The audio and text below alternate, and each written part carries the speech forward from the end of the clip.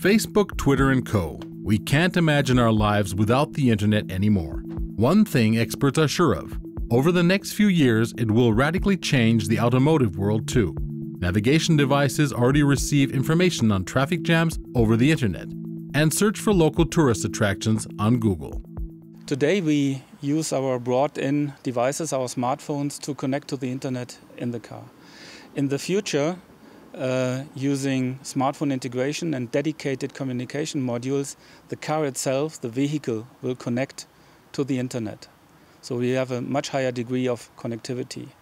We do this in order to increase the value for the end customer. And one example for this is to use the vehicle as a sensor in order to increase actuality of traffic data or actuality of obstacle information in order to prevent accidents.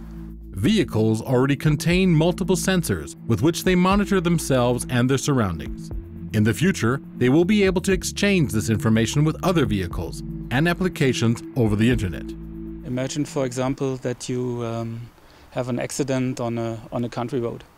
In this case, the vehicle will automatically send a message, a so-called e-call, to the emergency service in order to inform about position and time of the accident. This leads then, in effect, to a reduction of the travel time of the emergency service by 50%.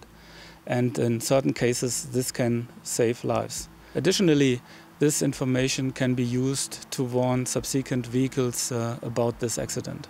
And this, in effect, will reduce the likelihood of additional accidents in this region. An additional application is the recognition of speed limits and construction sites with a camera. Navigation devices can use this to inform the driver in good time about upcoming speed restrictions or construction sites.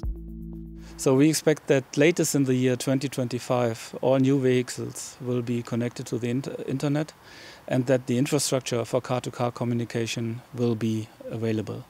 This will lead to the fact that information between cars will be exchanged in real time, and that driving will become more safe and comfortable.